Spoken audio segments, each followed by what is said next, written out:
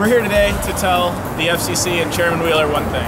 And a million voices have spoken up. A million voices from Common Cause, Free Press, ACLU, Demand Progress, ColorOfChange, and more, all saying that it's time to restore network neutrality, protect innovation, competition, and free speech online. We're here to bring the voices and the demands of our community who want to protect a free and open internet. The internet is no longer a luxury. It's no longer something that is for the few, but it's something that we should all have access to. If we get rid of net neutrality, we aren't opening up innovation, we're slamming the door on innovation. With delivering these petitions, you can't bring them in boxes, and you have to have them individually. You have to take them out the box. So we're gonna put them through the scanner. A couple of us gonna be on the other side, and we're gonna take the petitions and then deliver them to the FCC.